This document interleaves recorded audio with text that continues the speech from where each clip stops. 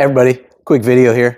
Did you know the Elsys Amplimax, it takes 24 volt passive PoE input, okay? The LTE version does as well, but effectively the most popular is gonna be the 5G Ultra.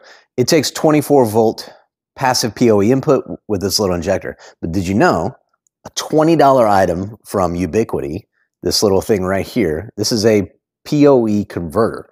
It takes 48 volt passive or active PoE input in a weather sealed end here. This is actually a screw off cap, and that's a grommet that you can use to seal with, and it outputs it 24 volt passive.